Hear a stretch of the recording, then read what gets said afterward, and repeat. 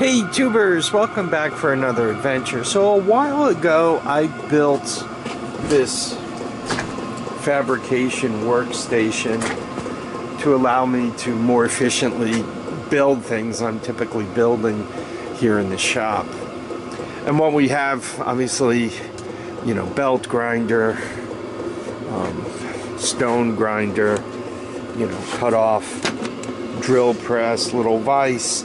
I hang my grinders here, compressor, and there's the cheap welder. And you know, it works out well. My only problem, quite honestly, is I have a tendency to bury it in the corner and then it's not handy. But what I want to do today is actually use it to build something that I need. Now, I've been talking about these Honda 250 motors for quite a while, whether they go on an ES or a TRX 250. And what I like to do with these motors, especially when I'm troubleshooting them, is I like to put the Kievan clone PZ27 or 30 carburetor on them. Why do I like to do that? Typically the OEM carburetors are complicated and a little bit finicky. They got a clutch cable instead of just a butterfly choke, or they have a choke cable instead of a butterfly choke. They're just a pain in the neck to use. So to put one of these carburetors on here, right, you need an adapter. Well, here's what the adapter, I actually have it plugged right into an intake manifold. This is what the adapter looks like. I just have an 1.25 inch down to 3/4 fitting, and you could see I take a brass plate, drill holes in it, and there we are, right? This could bolt on, or quite honestly I could just slip the fitting out, slide it in there, and bolt the carb right up to it. Right? Easy peasy. So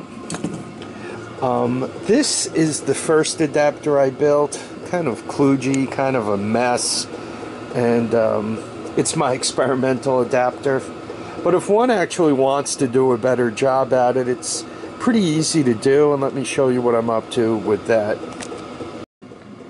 So here is a spacer, intake manifold spacer, and it's just easier to handle this with your fingers. And what I did was I just took some ordinary graph paper, right, and I placed this spacer down on it, and I did it in such a way that I had a square, so to speak, centered in that hole, and the center hole. And I marked that. I mean centered as in center of the circle. So once you do that, you know the center of where all these circles are located. You kind of cut the template out, and then you use your hole punch to go click, click, click, and now you have the center of the holes. I need to make 2 of these, and I think you can see the little divots on here. Get the contrast. You can see that one, and you can kind of see the one in the center, right? So all I need to do now is drill the holes where they are and start stepping them up. By the way, when you're building these things, the bigger the piece of metal you start out with, the better. You're able to hang on to it and so forth. As I'm trying to cut these corners off and all, this little triangle is going to be a pest.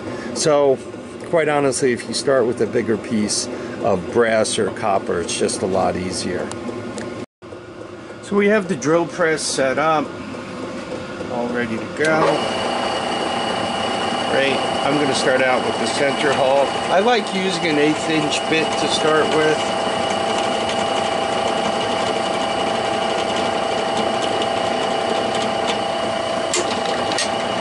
And once again, you can see the problem with the small pieces of metal. If the bit really grabs it and starts whipping it about, it's hard to hang on to. My recommendation is get out of the way.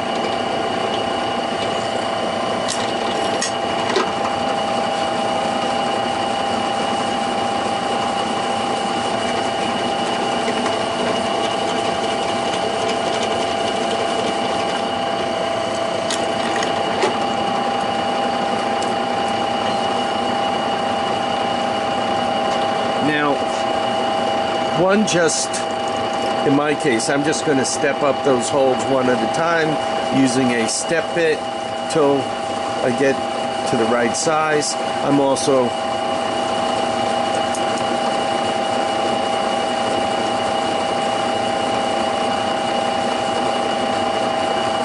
with that template, right, you can see very quickly that everything is centered up just the way you want it. I actually need 2 of these, so I'm going to get the second one ready to go.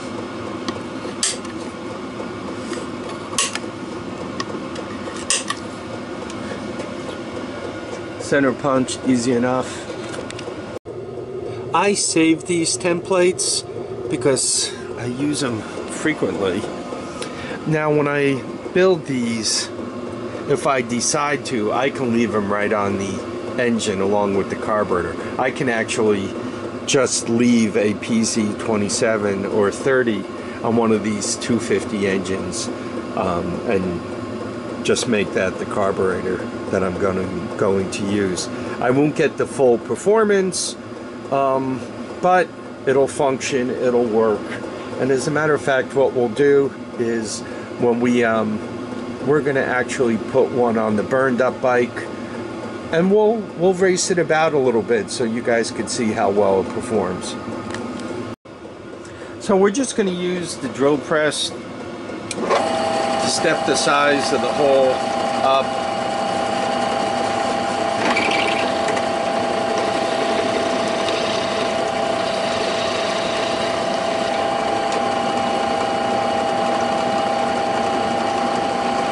I think I need to be bigger than that.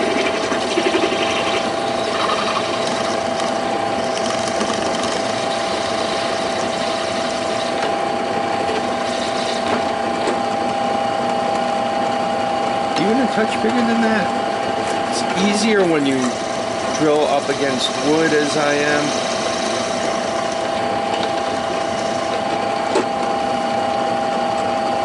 And I think that might be about where I need to go.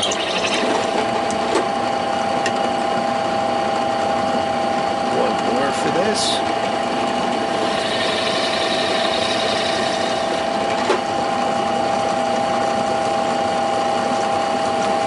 There we have it.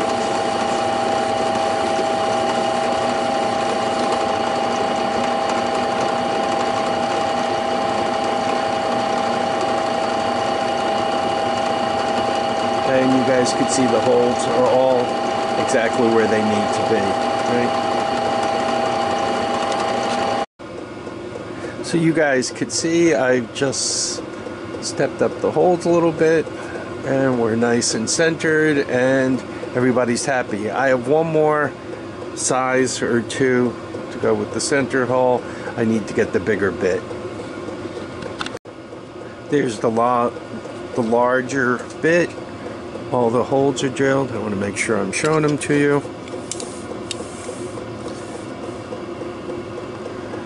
And there you go. It's all set up, ready to go. So I took the little plastic flange and a marker and kind of colored it in. Now I just have to remove the copper. I just want to warn you, as you're trying to cut this loose, cut these pieces loose, right, this gets hot as heck. How much of it do you have to remove? Well, it kind of depends on how good you want it to look and so forth. Obviously on my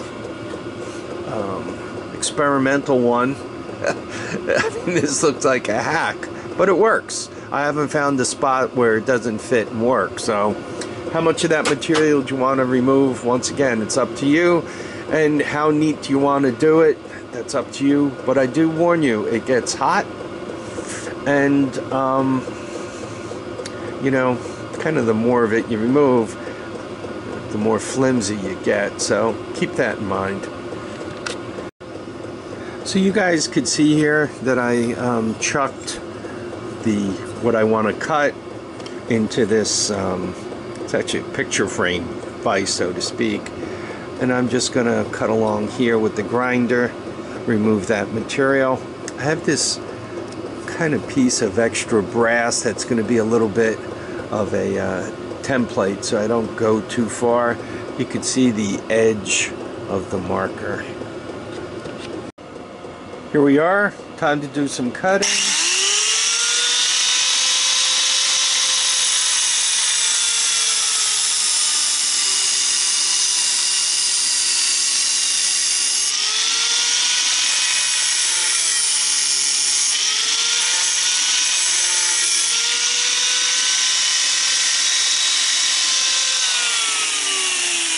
I'm just going to continue to do that until I get the shape close to what I want. And once again, please wear your protective wear. I've been to the doctor a couple of times to get metal removed from my eyes. Not enjoyable at all. So here we have it. I deliberately went a little bit big, and it looks, I mean, perfect. A+ now. Looks pretty good. So I'm just going to clean it up a little bit more, and we'll be done with this. We can start soldering. Okay, we got the belt sander whirling about.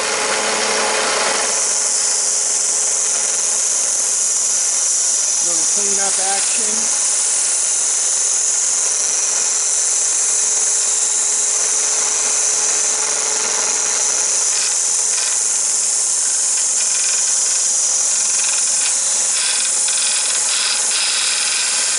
This is also good, oops, for fingernails.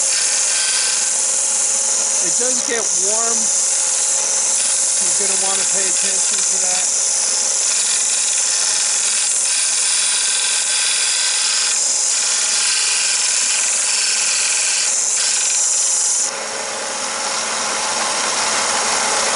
So there we are. I think we more or less have it. So here's this secret fitting here. So this is a 1 1/4 to 3/4 reducer. They cost about $8 at Home Depot. Right, that allows you to put it in. It is a little loose, and you can make that up with tape, or in my case, I cut this back a little bit. Right, so now you have a ring of copper. I put a little slit in it, then I put that on the outside, and use a little solder to fill the slit, and that straightens it all out. And you can see it.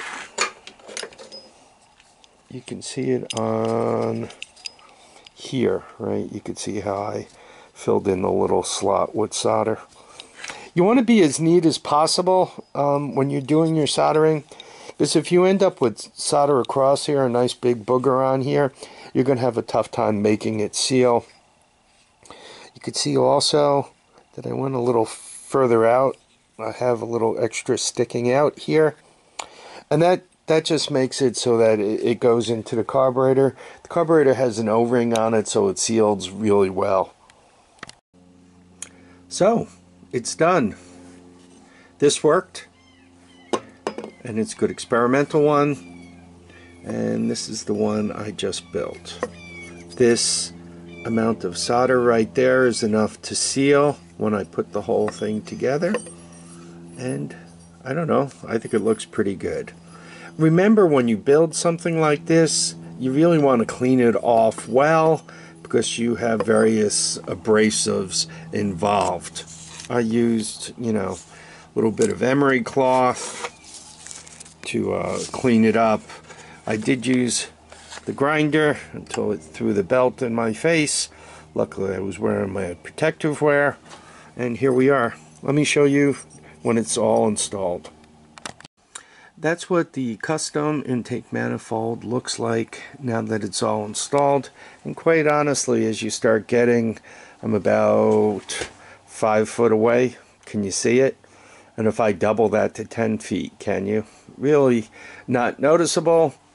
So with that, one can convert a Honda TRX 250 to run on a PZ27 or a PZ30 carburetor.